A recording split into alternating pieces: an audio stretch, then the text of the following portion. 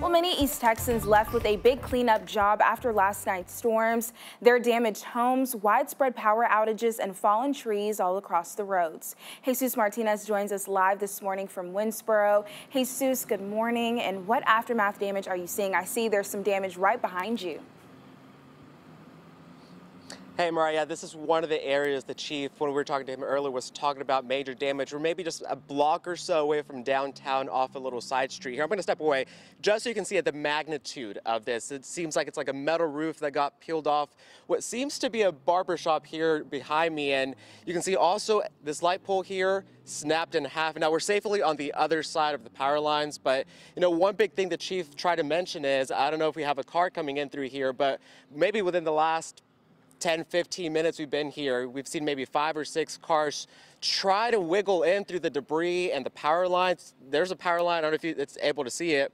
It's hanging down really, really low. So that's one of the things the chief was trying to say, saying, hey, don't drive if you don't have to be out here, because it's areas like these around Winnsboro that are dangerous to drive in.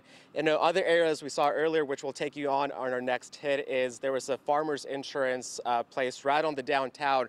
The whole window in the front just shattered and blown in, the curtain blown in as well. Lots of debris there too. But back to here, so far we haven't seen, thankfully, any vehicles. So far, I'm going to step out one more time just before I let you guys go to see the magnitude of this. It's really just amazing to see what Mother Nature could have done, and this is just devastating. I don't know if you guys remember back a few months ago in the Kilgore area, there was a restaurant that had similar damage to the one behind me, and those were from straight line winds. As of right now, we don't know what could have caused the damage, whether it was a tornado or straight line winds as well.